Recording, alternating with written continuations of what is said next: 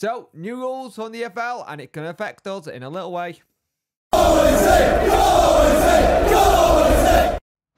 Hello and welcome to the video. If you could like, share and subscribe to the channel, I'd much appreciate it. Liking helps the algorithm, sharing gets in front of people's faces, and subscribing lets me know you like the channel. Hit that notification bell to let you know when videos go live and when live streams happen. Talking of live streams, it will be the Sheffield Wednesday roundup this week for Friday the 9th of June.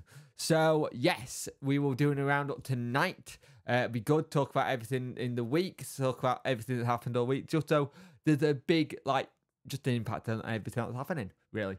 Talking Wednesday podcast out every Tuesday at 5 p.m. So, the news from the EFL, they had a lot of things out. A lot of it was to do with ownership models and how they're going to do the fit a proper person test now.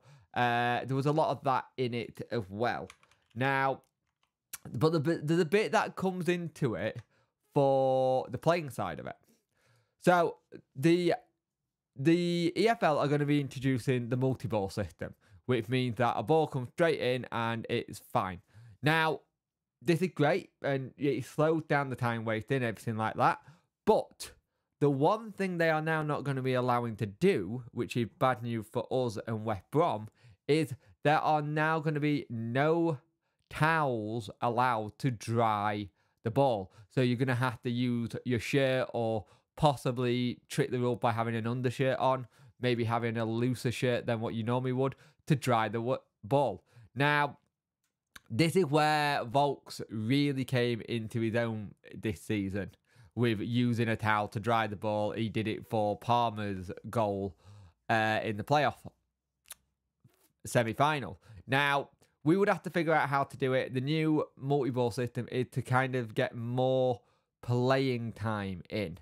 And so it'll be interesting to see what Wednesday do on that. But also there was some fit and proper person test that they've looked at changing as well. It's more things if you've got a conviction, if you've got something from not being able to own a club, like a conviction in a sports thing. A lot of it goes into more detail about how we are going to, when a new owner comes in, they are going to have bigger hoops to jump through, which is good, to be fair. I think that it needs to be more done that way, even more so, because I still think the fit and proper person test isn't fit for purpose at times. So we'll see what happens there. But this new rule, it means we're going to have to come up with a new way of doing the throwing thing. You're going to have to put the ball underneath your shirt, Will, and dry it that way. Or Callum Patterson, you're just going to have to dry it that way and get it into the box quicker and longer. But there'll be ways to do it. But I get why they're doing it. It is to get the game flowing a bit faster, cut down on time wasting, and make it so if there's a multi-ball system, a ball will come straight into play, done and dusted.